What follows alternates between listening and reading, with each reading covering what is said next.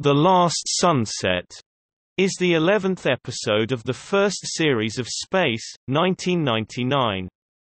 The screenplay was written by Christopher Penfold, the director was Charles Crichton. The final shooting script is dated 21 July 1974, with Blue Page amendments dated 22 July 1974 and Pink Page amendments dated 23 July 1974. Live-action filming took place Tuesday 23 July 1974 through Tuesday 6 August 1974. A day of second unit location work was completed on Wednesday 21 August 1974, during production of Voyager's Return.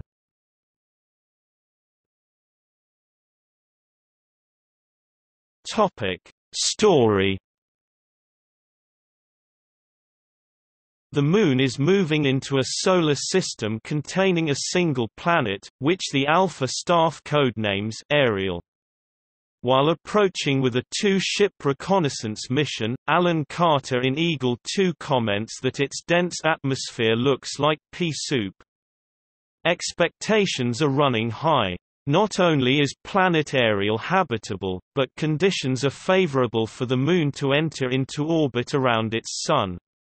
Preparations for final descent are interrupted by an unexpected sensor contact. An alien object is closing fast. Despite evasive maneuvers, the object homes in on Eagle 2 and impacts—without exploding. Carter and co-pilot Pete Johnson are shocked to find it fastened to the outside of their command module. John Koenig aborts the mission and orders Eagles 2 and 7 to return to base. Eagle 2 is carefully brought down by remote control, and the alien device still makes no move. With the object proving resistant to all remote analysis techniques, it is removed from the Eagle fuselage and brought into a secure workshop in the technical section for a hands-on examination. Carter wants to lead another mission to the planet. Koenig insists on caution. The satellite hardly seems to be an invitation card. It could be a diversion to prevent them from landing on Ariel. The alien device defies analysis, but Victor Bergman concludes it to be inert. Just when it starts spraying jets of white vapor under high pressure. The workroom is sealed off, but the gas's tremendous pressure blows out the room's windows and ruptures the locked security door. Technical section is evacuated and its airlocks open to expel the tainted air. The mystery gas blasts through the Eagle maintenance hangar, geysering up the launch pad elevator shaft. Distracted by the venting operation, no one notices the landing of countless more aerial satellites. The newly arrived devices emit more vapor until the moonscape is blanketed in a dense mist. Bergman has performed a frantic analysis of the vapor and calls in the results. The mystery gas is air. As the mist clears, the Alphans are astonished to see the Sun rising above the lunar horizon into a dawn-flushed blue sky. The Moon now has an atmosphere. The satellites depart, with the exception of the original sitting in technical, but not before performing another scientific impossibility. The Moon's gravity is increased to near-Earth normal. Helena Russell reviews the processed data and concludes the atmosphere to be breathable, though somewhat shallow by Earth standards. It even contains a protective ozone layer. From an abundance of volunteers, Koenig chooses Paul Morrow and Sandra Benes for the final test, breathing the new air. Out on the surface, they open valves in their spacesuits and begin breathing increasing portions of the outside atmosphere. Finally, they open their helmet visors and take a deep breath. It smells like fresh country air. The two joyfully embrace and try to kiss through the bulky space gear. The next day, Alpha is transformed into a holiday resort, with people sun-bathing and playing badminton and other lawn games on the barren moonscape. Morrow and Sandra go for a private stroll among the moonrocks. The two discuss that, despite their feelings for each other, the thought of taking their relationship to the next level was unthinkable while cooped up inside Alpha. Now, with the promise of a new life, the time has come to reconsider that decision and they passionately kiss. Bergman obsesses over the formidable task of reclaiming the Moon's surface. The first major obstacle is the lack of water, though he is sure the rain cycle can be started with cloud seeding. Koenig feels their priority should be establishing if Ariel can support them. As if eavesdropping, the satellite's antennae send bolts of energy streaming into the sky. Heavy clouds accumulate and it begins to storm. The people of Alpha scamper outside to experience this first rainfall. Bergman is elated. As the rains continue, the Sea of Tranquility will become a genuine sea and all the craters will fill to form circular lakes. Koenig gives him a reality check. Moonbase Alpha is built in a crater, and could soon be at the bottom of its own personal lake. Koenig orders a survey of the Moon's surface for an alternative place to live. Eagle 28 lifts off, crewed by Carter, Morrow and Sandra, with Helena as mission commander. Hours into the flight, the Eagle encounters bad weather over the Taurus Mountains. Elated at flying an aircraft again, Carter takes the ship into the clouds. Back at Moonbase, Tanya and David Carno fret over the poor quality of telemetry received from the Eagle as it approaches an electrical storm. The interference is as bad as it was on Earth.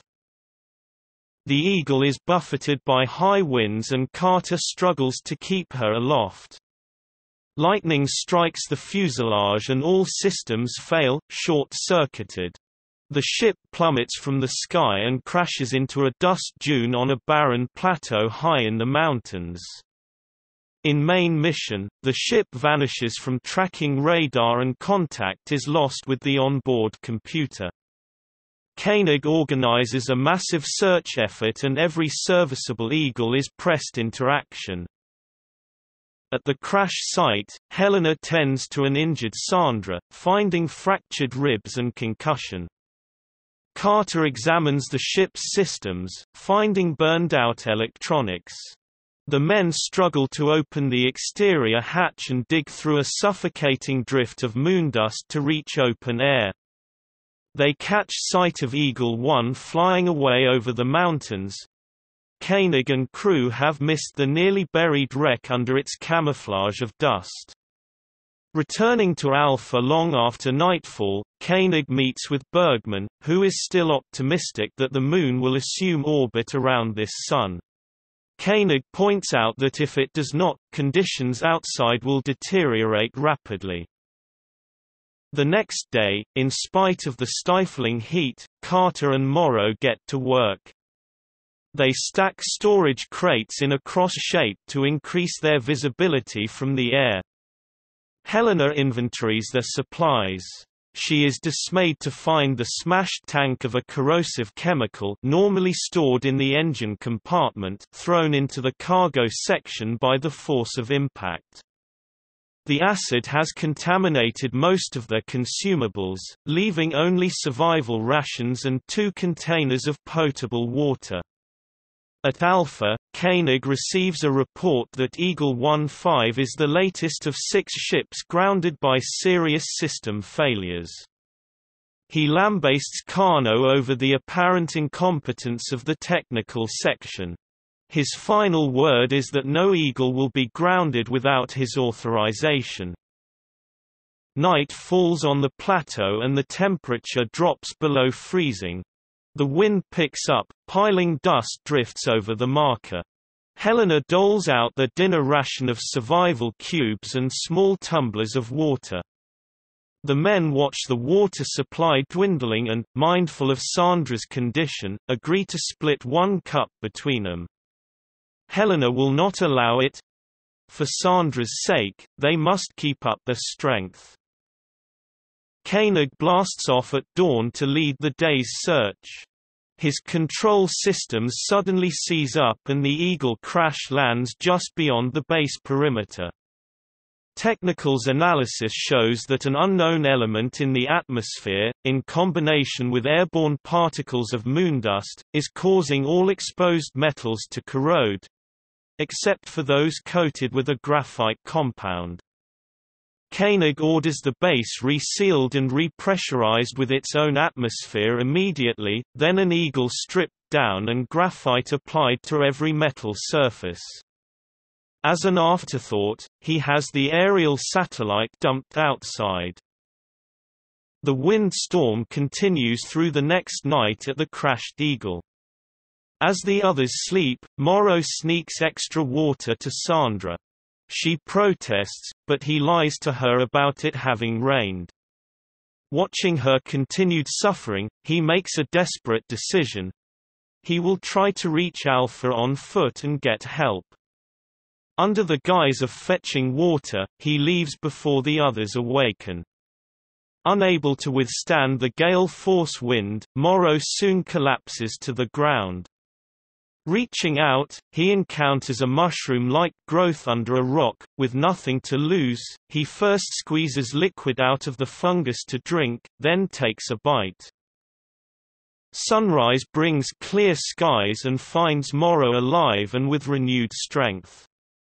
He has built a shelter out of odds and ends overnight.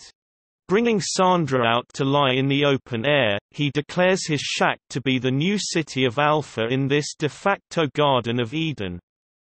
He offers the others breakfast, the manna from heaven, delivered unto him when he lay down to die. Carter is willing to try, but Helena insists on testing it first. Back at Alpha, Bergman reports the Moon will not be going into orbit. Koenig is grim. Once they leave this sun, the atmosphere will freeze and crush Moonbase. A small consolation, the corrosion-proof Eagle is ready and Koenig resumes the search for Helena and the others. Having no real choice, Helena clears the mushroom substance for consumption. She will conduct proper tests when they return to Alpha. With a fanatical intensity, Morrow declares they will not be going back. Recent events have guided them to their destiny, to foster a new civilization on the Moon, then spread humanity out across the stars. Carter returns in time to witness Morrow's harangue and drop-kicks his gathered manna into the dust. Morrow proceeds to beat him senseless over his sacrilegious treatment of this sacred bread. Helena moves to sedate Morrow, but he evades the hypo gun and grabs her by the throat. Helena's life is saved by the return of the aerial satellites. As Morrow revels in the second coming of the people of Ariel, she spots Koenig's Eagle in the distance. She runs for the wreck of Eagle 28 and opens the valves on every oxygen cylinder.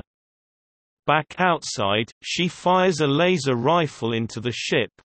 The laser charge ignites the flammable gas, blowing the ship apart. Koenig's instruments indicate atmospheric pressure is falling. The satellites are back to remove the atmosphere.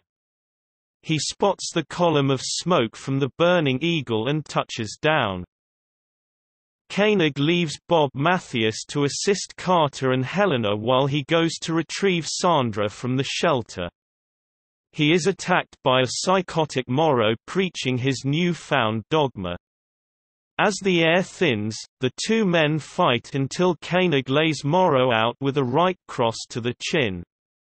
After their return to Alpha, Bergman reports to the senior executives that Morrow's manna has high nutritional potential once the hallucinogenic elements are removed.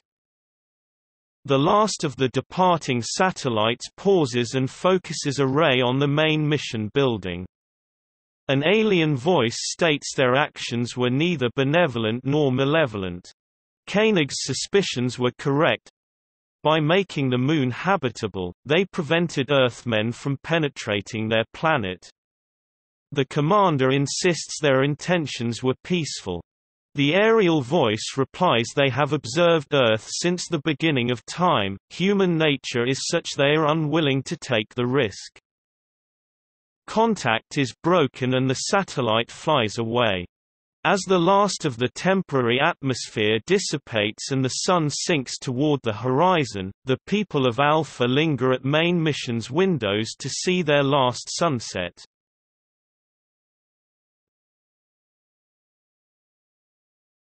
Topic: Cast.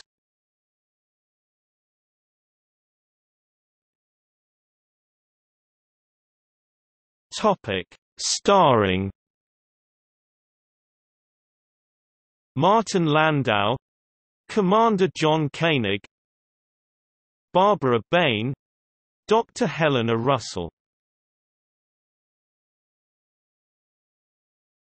Topic: Also starring Barry Morse, Professor Victor Bergman. Topic: Featuring Prentice Hancock, Controller Paul Morrow, Clifton Jones, David Carno, Xenia Merton, Sandra Benes, Anton Phillips, Dr. Bob Mathias, Nick Tate, Captain Alan Carter. Topic: Uncredited artists.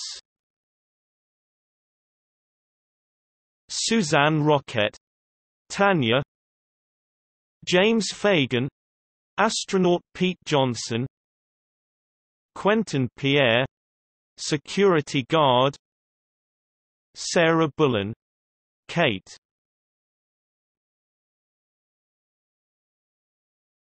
Topic: Music. In addition to the Space, 1999 Barry Gray score, drawn primarily from Matter of Life and Death and Black Sun, music tracks from the previous Jerry Anderson television productions Joe 90, The Secret Service, Stingray, Supercar and the film Thunderbird 6 also composed by Gray were utilized.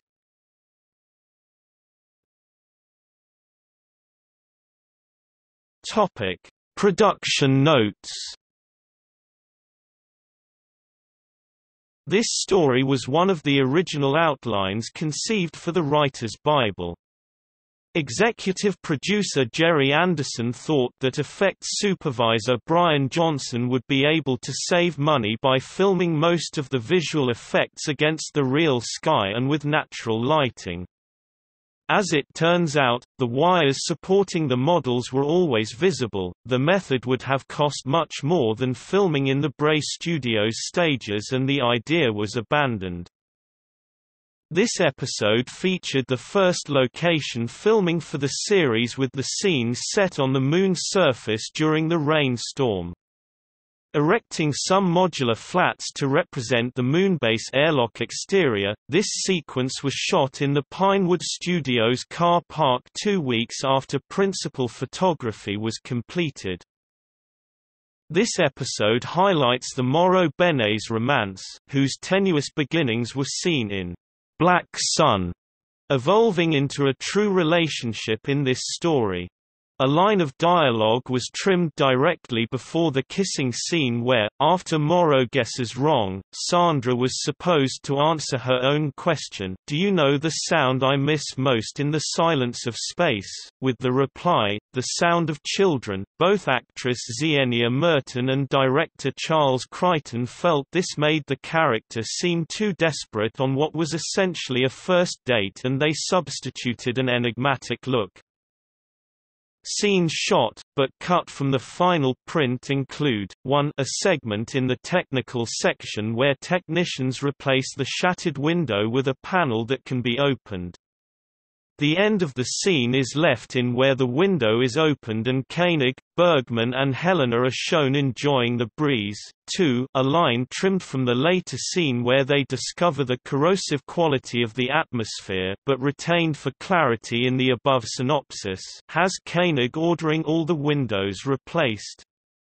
With these 2 cuts, many viewers were left with the impression that the alpha windows were always able to be opened. 3 more bits with Bergman poring over maps and satellite photos, proclaiming where rivers would flow and cities should be built were trimmed for time. The Last Sunset is the only episode of the first series to feature only the regular cast and background extras. Xenia Merton recalls, though, early drafts had the Paul Morrow as hallucinating prophet role written for an Italian guest artist. As the filming date approached, the actor became unavailable at the time of filming, and his material was given to Prentice Hancock. The Italian edition was lost in the Rai buildings, but with many registrations of the series, was taken by a worker of a closed company. Then, after many vicissitudes, the episode was transmitted, but the first minutes are with English audio.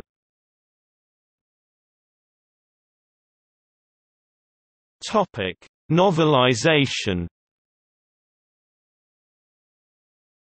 The episode was adapted in the second Year One Space, 1999 novel Moon Odyssey by John Rankin, published in 1975.